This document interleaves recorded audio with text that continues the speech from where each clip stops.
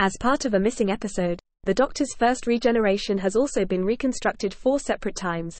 The first was for the DVD release of The 10th Planet, where it was animated, along with the rest of Episode 4, by Planet 55. The second formed part of the climax for the TV biopic An Adventure in Space and Time. Some of the specific shots leading up to the first Doctor's regeneration were recreated as part of the narrative showing Hartnell's final moments working on the show. The televised film did not feature the regeneration effect itself. However, a recreation of the regeneration, featuring David Bradley as the first Doctor and Reece Shearsmith as the second Doctor, was included as a bonus feature on the home video release.